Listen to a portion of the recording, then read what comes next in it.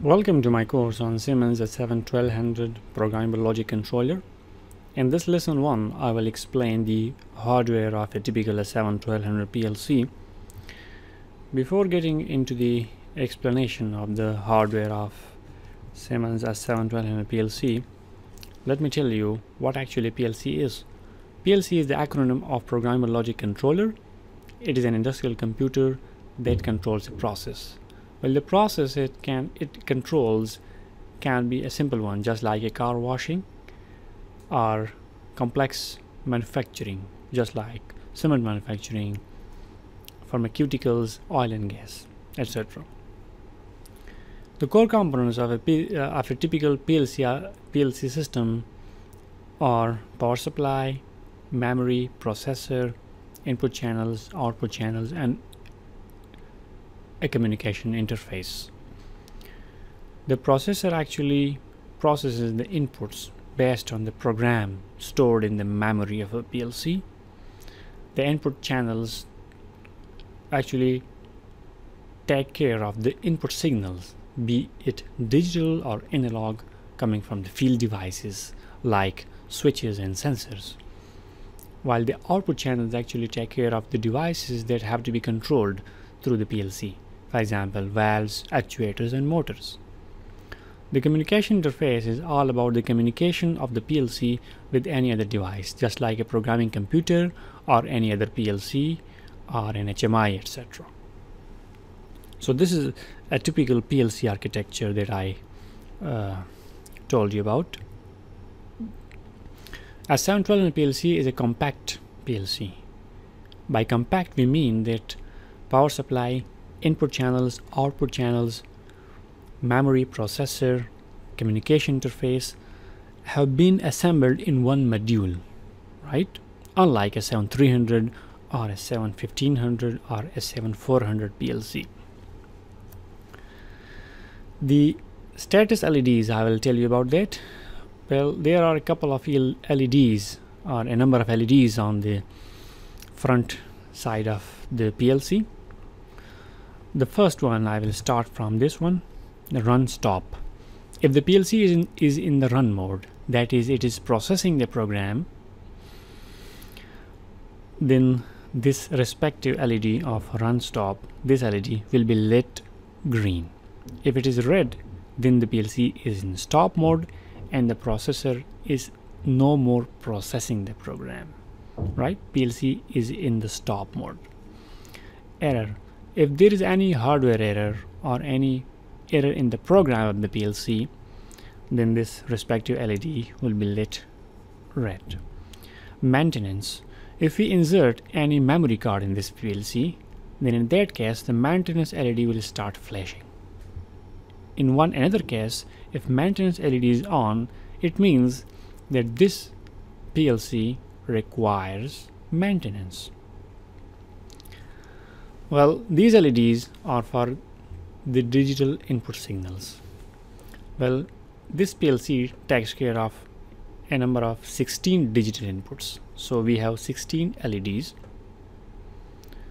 If the digital signal coming from the field and through the wire interfaced with the digital input channel is high, it is 24 volt. If it is 24 volt, then the respective LED will be lit green.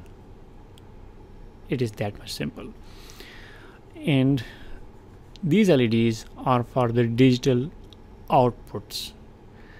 If the digital output is high, then the respective LED will be lit green. If it is not green, it means that the output channel, that the respective output channel has 0 volt on it. So these were the status LEDs I talked about. Well, these 3 channels are for the power supply.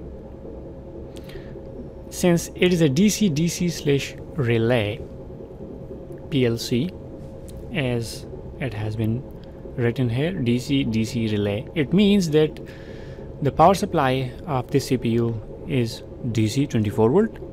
The digital input signals are DC 24 volt, and relay, the outputs of this, the digital outputs of this PLC are 220 volt AC. So as DC-DC relay I talked about, the power supply has to be 24 volt, plus 24 volt wire would be connected to this channel, 0 volt wire would be connected to this, and the protective earth wire would be connected to this, right? L plus mean plus 24 volt. So this is the power supply. Well, these are the input channels as I have marked. 24 volt DC inputs, there are 16 digital input channels and 2 analog input channels. Well, just ignore this shortened wire, right? Just ignore that, it has no use, right? The digital input signal has to be 24 volt if it is high, plus 24 volt if it is high signal, or if it is low signal it has to be 0 volt, while the analog input signal has to be 4 to 20 milliampere DC or 0 to 10 volt. The input signals, they are actually the signals coming from the field devices, for example switches. A limit switch, for example, we want to interface it with the PLC, so the wire coming out of the limit switch that carries the 24 volt signal has to be interfaced with any of the digital input, right? So if the switch is closed, the 24 volt will pass out through the limit switch and they will reach the respective digital input channel of the S7-1200 PLC. Similarly, if we have a thermocouple of a PT100 or a temperature sensor, the 4 to 20 milliampere coming out of the transmitter of the temperature sensor would be interfaced well with these analog input channels. So this is the input channel port of S7-1200 PLC as I have marked red.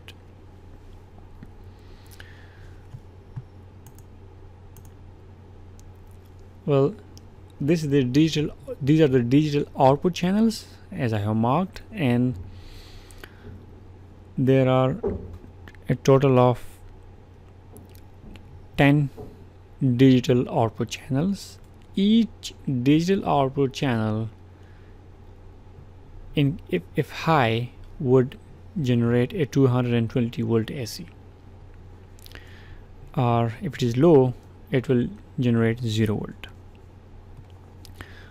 The wiring of the digital output channel and input channels, we will do it in the next video. It's just about the introduction. So this is the digital output channel interface of the S7-1200 PLC. Well, memory card. The S7-1200 PLC, this module also has a slot for the memory card, and if we insert it, the maintenance LED will start flashing as I told you before, and the memory is all about the storing of the data relevant to this S7-1200 PLC. So this is the slot for the memory card.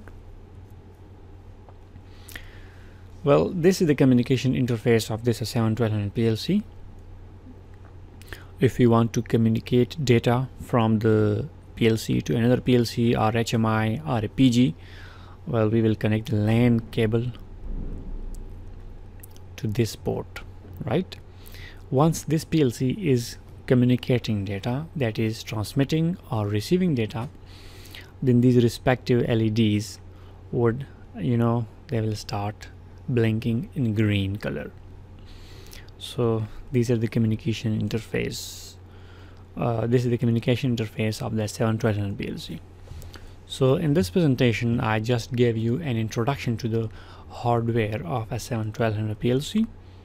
In the next video I will start the wiring of S7-1200 PLC. So goodbye for now.